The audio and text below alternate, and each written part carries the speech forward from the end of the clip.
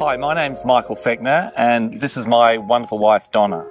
We come from Brisbane in Queensland, Australia, and we've been coming to Vignacourt and the Somme for many years now, bringing friends and other people who have relatives who fought in the Great War here.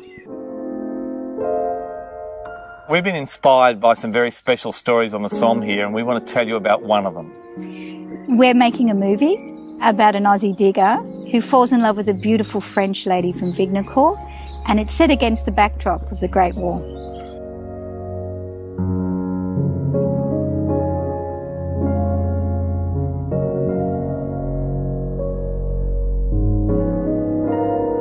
Nearly 100 years ago, in the village of Vignacourt, a very special couple by the name of Louis and Antoinette Tullier took photos of soldiers as they came through the village on the way to the front and home again.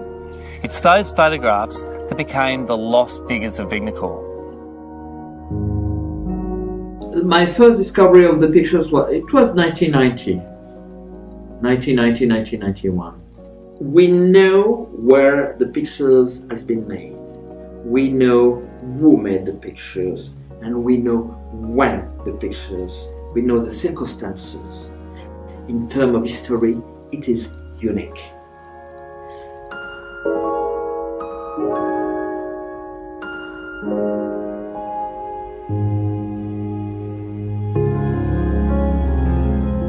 This is not only soldier, this is man, and this is man was an individual story, and we want to know what happened to them. It's a story about love conquering all in a time of crisis. It's also a story about relationships between the soldiers and the wonderful French people. It hasn't really been told, and we're going to tell it.